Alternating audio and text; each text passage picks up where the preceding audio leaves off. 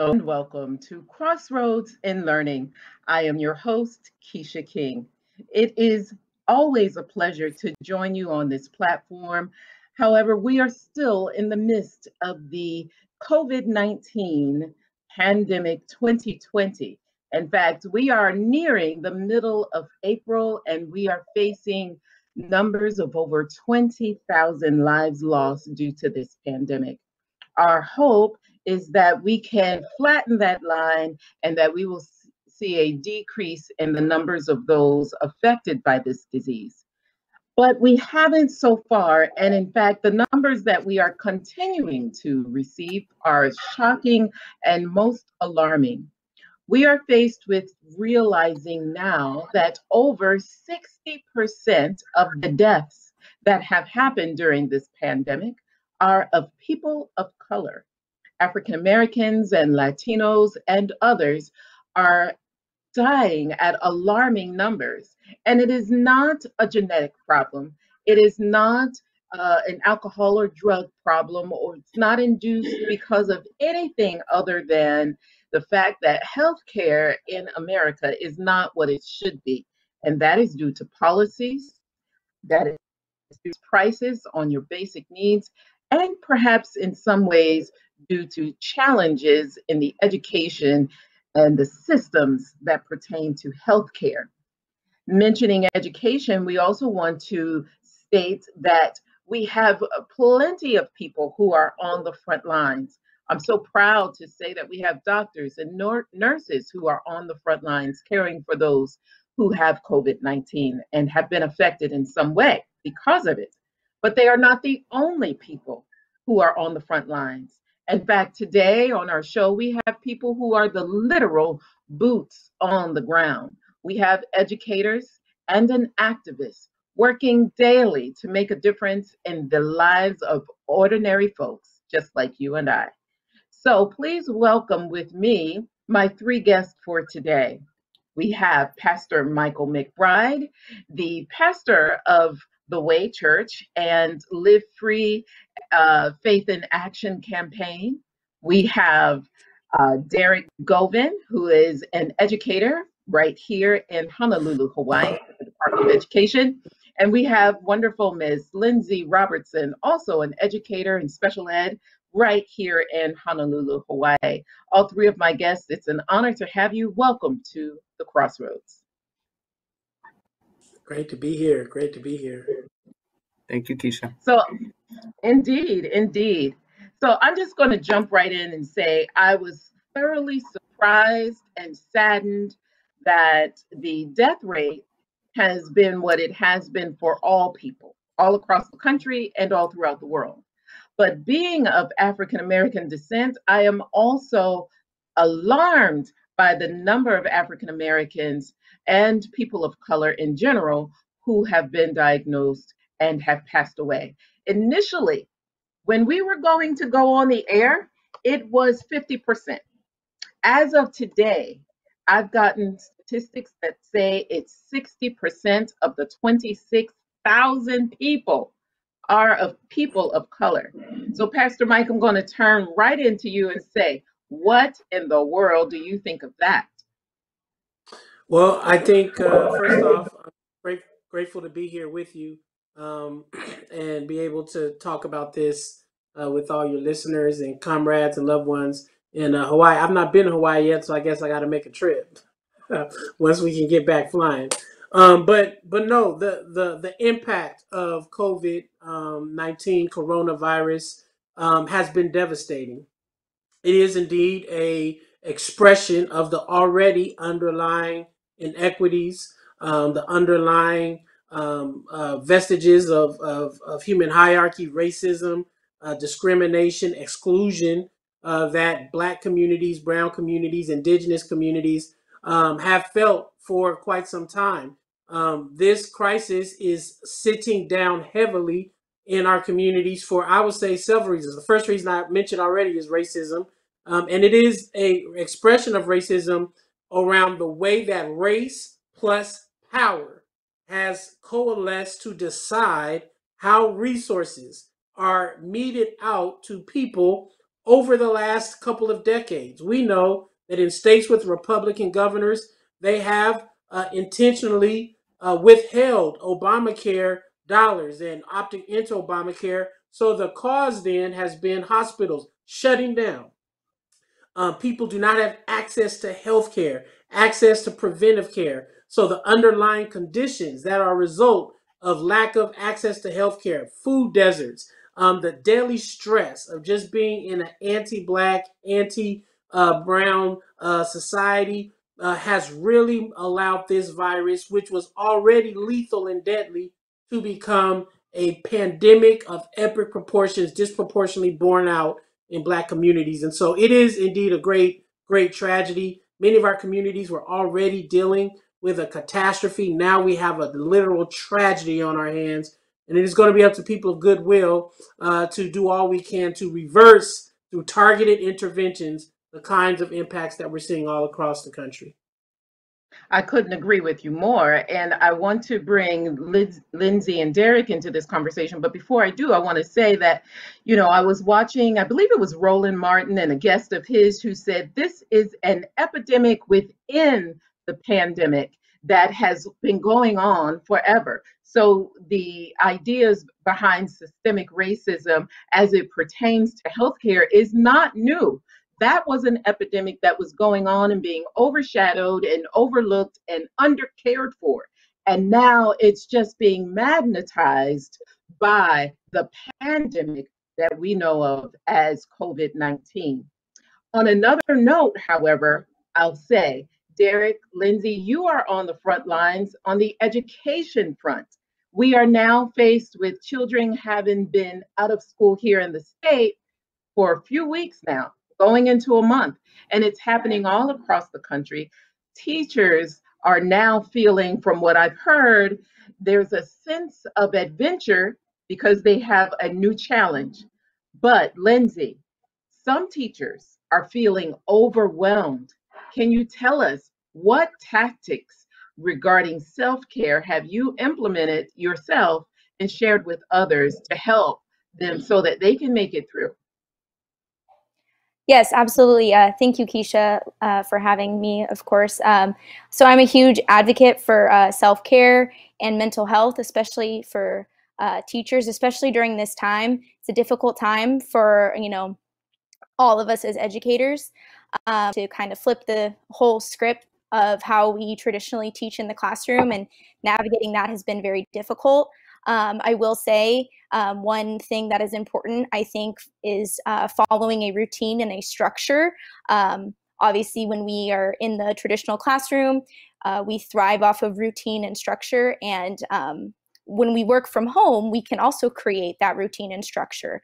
And I think within that routine and structure, it's also important to make sure that you're taking care of yourself and your body, making sure that you're eating right, you're drinking enough water. I'm also a huge advocate for exercise and getting outdoors, obviously with taking the proper safety precautions, such as wearing a mask and maintaining that social distancing.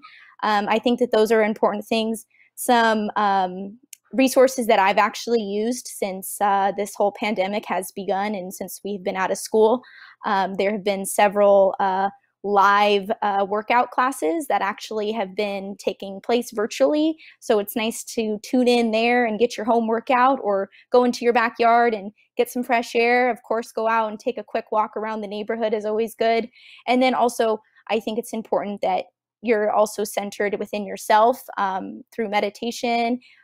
Things like that, I think, are important to keep yourself grounded during this very difficult time. Thank you so much. So we have various tactics that we can use that do not require a doctor, do not require prescriptions. Your gym doesn't have to be open, and it isn't anyway, so you have to do things on your own. And in fact, we are all forced with doing things alone and on our own and in our houses. I had a meeting this week where I said, man, I hardly ever see you guys outside of my office. And now here you are in my living room. So I'll address that.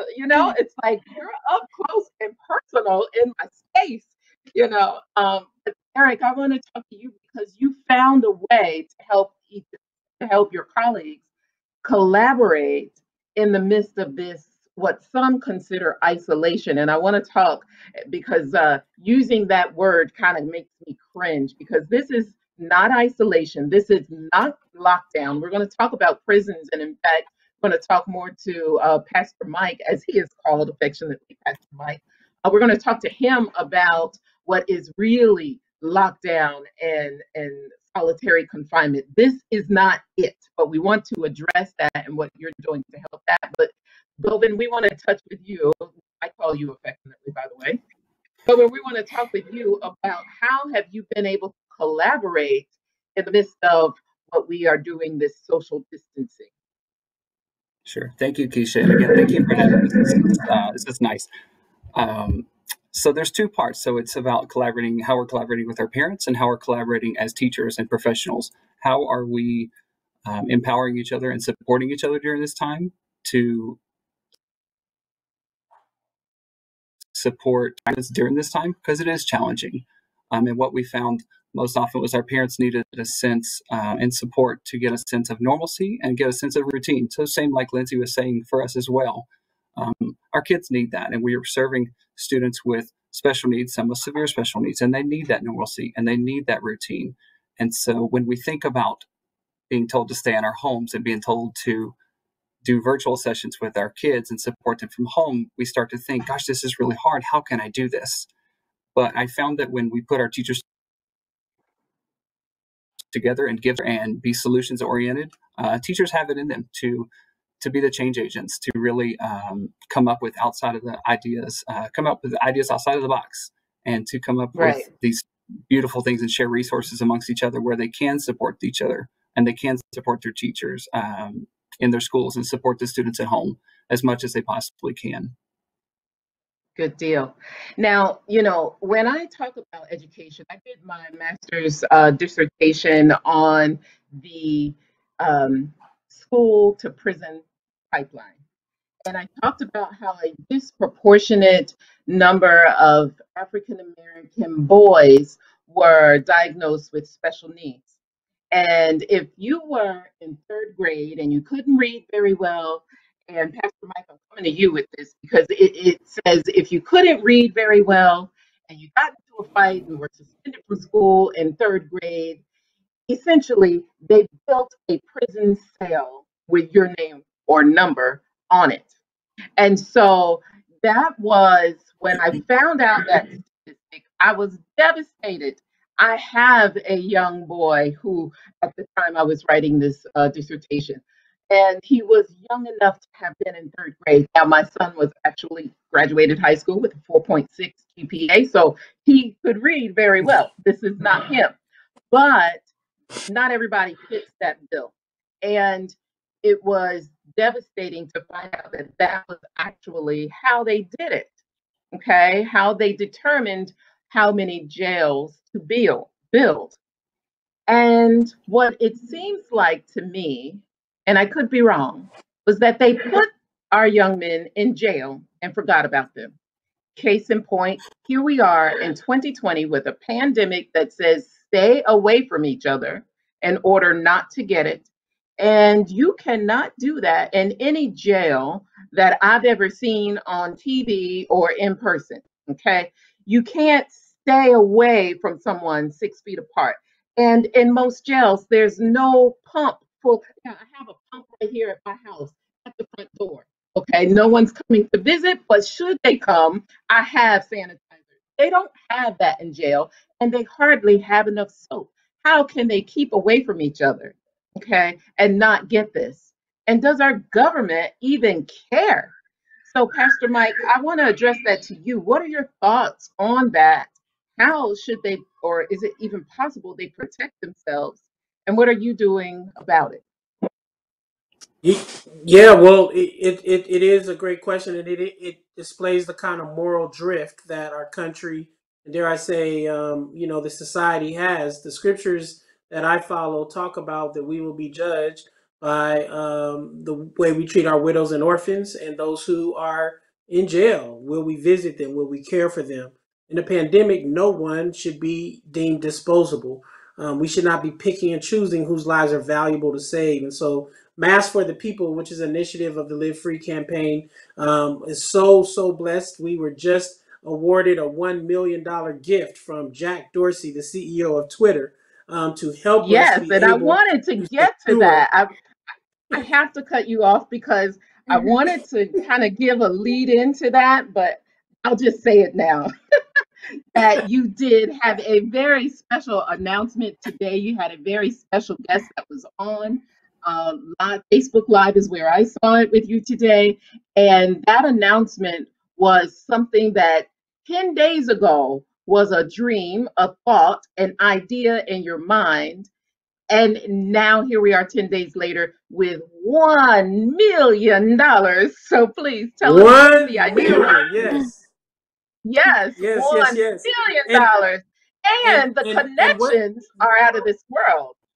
Go ahead. I'm sorry. Well, I'll just say, that we had a vision that I think was like a bolt of lightning, just zinged us because we were hearing these stories about people in jails and prisons, and soap was being rationed to them, if not withheld. Certainly, medical care was being withheld. People were dying in the prison cells next to their cellmates and being left in the bed unattended to, already expired. They would take the bodies and dump them outside in the courtyard in a tent. This is the way our loved ones who are incarcerated were being treated. We had loved ones, other frontline workers who did not work in hospitals, but maybe drove buses, maybe were outreach workers in urban neighborhoods, interrupting violence, or they were serving food to kids, all being sick because they didn't have masks. Now we recently just saw some loved ones in Philadelphia being pulled off the bus physically by a police officer because they don't have masks. So we're seeing that there are certain parts of our country and our community who are not only over diagnosed and dying from this illness, but they are also being rationed and if not eliminated from the equation of care. So this $1 million will help us be able to buy hundreds of thousands of masks that we can give away free to folks in Mm-hmm. urban communities, rural communities that have Mm-hmm. experienced a dearth of resources. We're going to be in Detroit, Milwaukee, Chicago, New Orleans, Columbus, Newark, Orlando, Tampa, Los Angeles, Oakland, Dallas, Birmingham, just to name a few. And this $1 million is going to go Right. a long way in being able to help us get this stuff out, masks and sanitizers, so our folks can have some preventive care and slow down Right. the spread of this virus, and hopefully give the country and the medical doctors and others a chance to catch up to the care needed to hopefully save as many lives as we can. That's awesome to hear. Yeah, thank you so much, and I'm hoping that we can keep raising more. If you want to donate, you can go to livefreeusa.org, livefreeusa.org, and just donate $5, $10, $25, $100, whatever you can give. A little bit adds up to a lot, and prayerfully, the gift that Jack has given. Kamau Bell said he's now going to launch a billionaire challenge. He's gonna call on all the billionaires that are out there that want to help respond in a humanitarian effort to this crisis to donate to Mask for the People or other organizations like this to help us be able to address these issues. I lost you guys for a minute. I had to reboot. You are amazing. 10 days ago, this didn't exist. This wasn't going on. And now here we are. Jack Dorsey, CEO of Twitter. And what's the other he's CEO of? Where? Square. We all use both. And so he has donated very generously $1 million. And I must say that I found this out through Kamal Bell, who I follow on Twitter.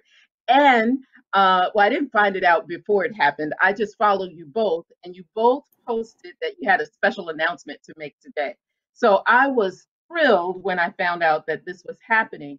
And this is what we're talking about, people, boots on the ground. Now, today during your live announcement, you had a guest and you just called her, I think it was Miss Queen, which I have to tell you, that's what they call me. Okay. Since my KIE, they call me Queen. And she said that she heard that I think it was Detroit was 1 in 5, right? Talking about the deaths. And then she said 1 in 10 or 10 of every 1 in 7. It was one in 1 in 7. in New Orleans. Yeah, or in Right. Louisiana, yeah. And I just thought, my goodness, that's horrible. And so, you cannot underestimate how tragic this is. I read a story today of a woman who lost her entire family in 1 week due to this virus. So what you're doing, Pastor Mike, is so necessary. When I know these communities, okay, I know that it's extremely hard for your average African families who live in an average community, and they have stores like Family Dollar, Dollar General. They have to drive a ways before they get to a major store like Walmart, and a specialty store that has these items is even further away. But Dollar General, Family Dollar, they ran out of masks and gloves and hand sanitizer a long time ago, and they just don't have it. And so for someone to be dragged off the bus because they didn't have it, because they didn't have access to it, it's more than just a little bit unfair. It's almost inhumane. And That's right. yet it's happening. So what you're doing, it needs to be applauded, needs to be recognized. And after you made your announcement, this is the first place you came. I know this. You got my immediate reaction. I'm on cloud 9. I think I can be like Jesus tonight and walk on some water somewhere. This is a good time to compare yourself to Jesus. But what I've heard is a lot of people compare you to a young Martin Luther King. And I've heard this, well, and indeed that is a compliment, but I've heard this because not just this is not your first walk in the park, so to speak. You've also done a lot with gun violence in your state, and you've worked with gangs. Can you talk to us a little bit about that work? Because that's been going on for years. Yeah. So the Live Free campaign was launched in 1999 as a response to urban gun violence and mass incarceration. When I was actually a youth pastor back in 1999, I was physically and sexually assaulted by some cops. And I had a lot of young people in my congregation who were saying this happened to them all of the time. And the young people said, we just didn't think, Pastor Mike, we could bring this part of our life to the church and it would be addressed. And I heard God just kind of challenge me. What is it about my ministry that I can be trusted with the saving of their souls, but not the protection of their bodies?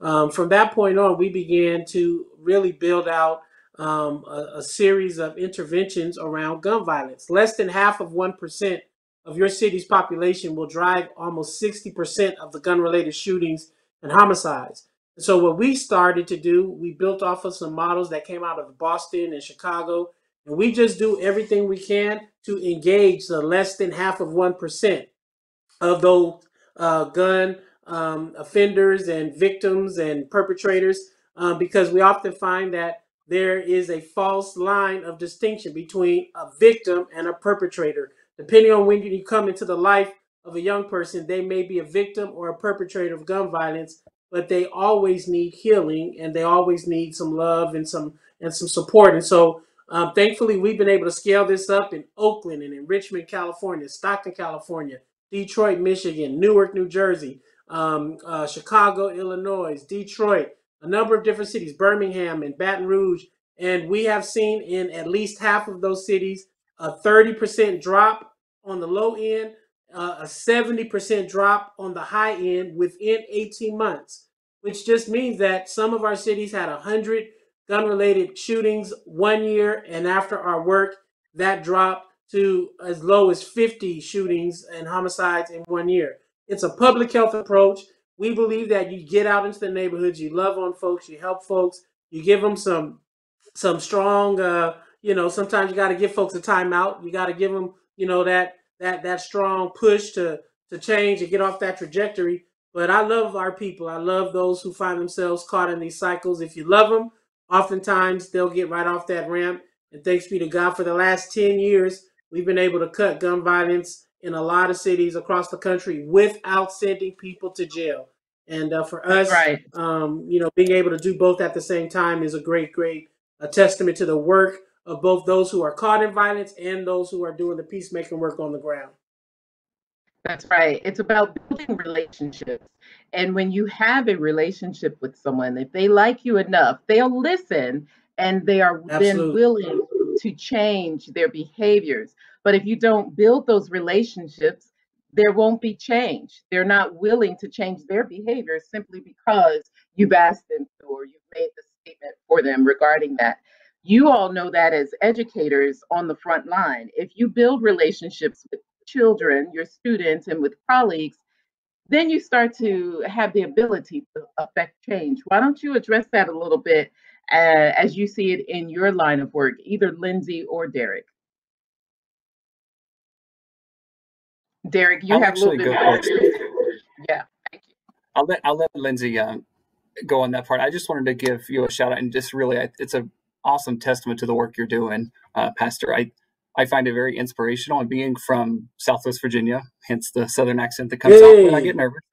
So, but being from Southwest Virginia, being a white man and learning more as I age and learning more of my privilege and not understanding even the half of my privilege now, I have to tell you, I'm very inspired by the work you're doing.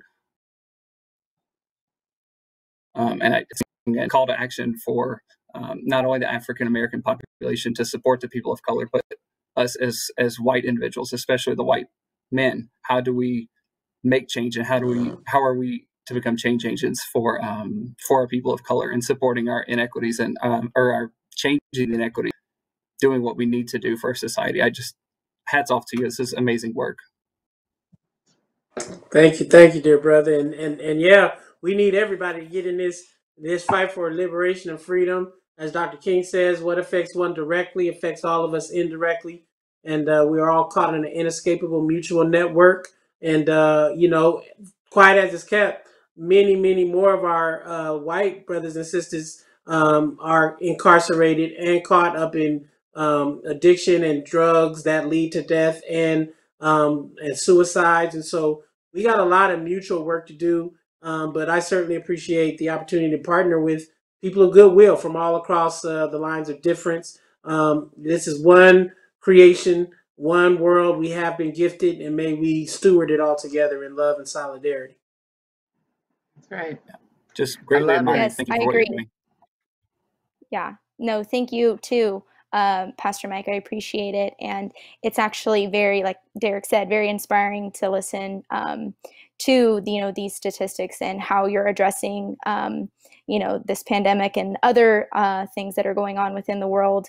But Kecia, in terms of your question regarding relationships, I would agree. I think that building relationships and rapport is the number one thing in order to get anything out of anyone.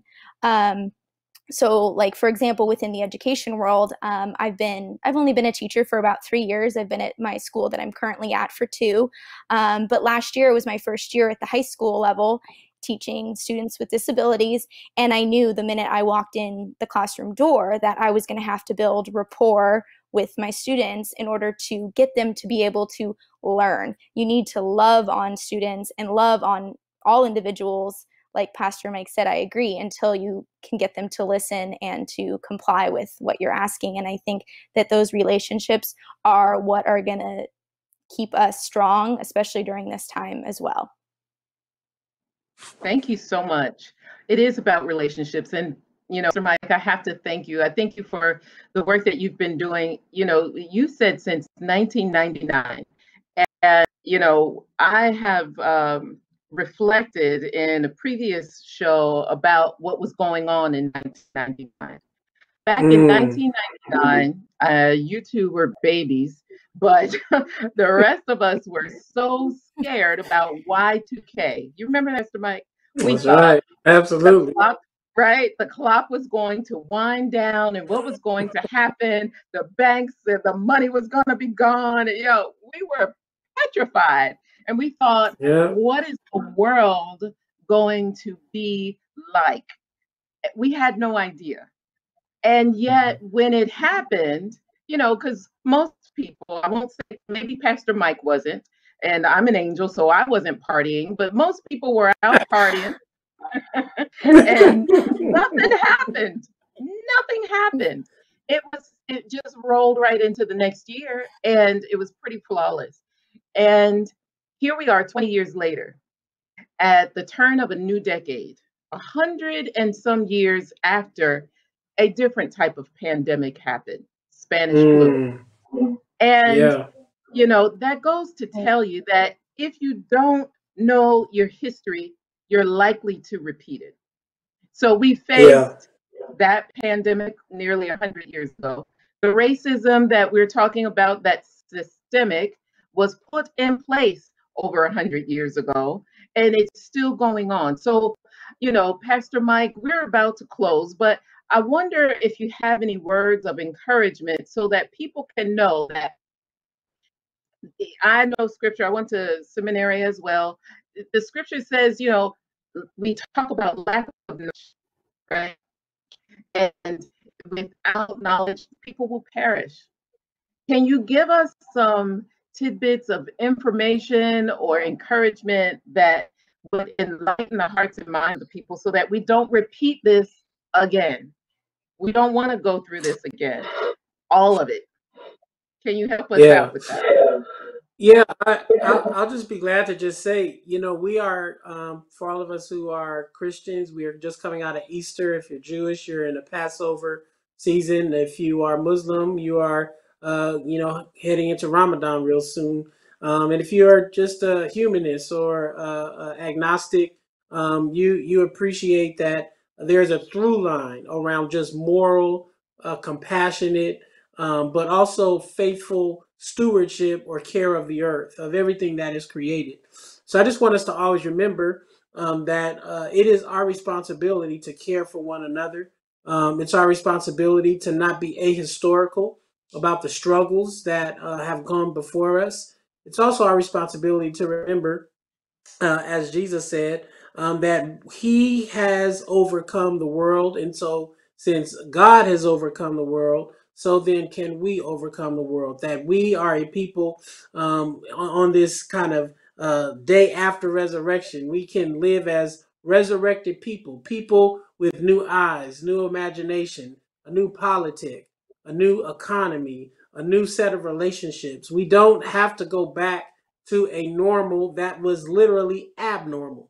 We can actually craft and forge a world. The prophet said, I see a new heaven and a new earth. That we don't have to wait until we die to see a new heaven and a new earth. We can create heaven right here on this earth. And that looks like a guaranteed basic income. That looks like our ability to make sure everyone has food and shelter and clothing. That this world created with abundance and enough can be shared equally among all who inhabit it. And so I just compel all of us, love justice, do mercy, walk humbly with God and all creation. Let's keep doing what we know needs to be done to eliminate all of these systemic and structural evils that afflict the soul, the mind, and the body. Stay strong, be encouraged, love yourself, love your neighbor, love all that has been created, and know that it is through our love that we can cover a multitude of mistakes, challenges, and problems. Love in will always win. You hit on many key points. The number one being love. Love. I love what you're doing, Pastor Mike. Please keep it up. The world needs you. I love what you're doing, Lindsey. I love what you're doing, Derek. Our students need you in the classroom. As I said earlier on, these are boots on the ground. You're doing the work. So thank you so much for what you're doing. Congratulations, Pastor Mike. $1 million. $1 million. God bless. Can't wait to come to Honolulu or Hawaii, wherever we at. Yes, we are currently in Honolulu, downtown Honolulu, where all the views are beautiful, but we just can't go through them right now. Yeah. So Yeah. hang in there. We will come back. We'll bounce back and be able to enjoy all of the creation. So hang in there, shelter in place, stay home so we can get out sooner. That's right. All right. Yeah. You've been watching Crossroads and Learning. I have been your host, Kecia King, and we will see you next time at the Crossroads. Aloha.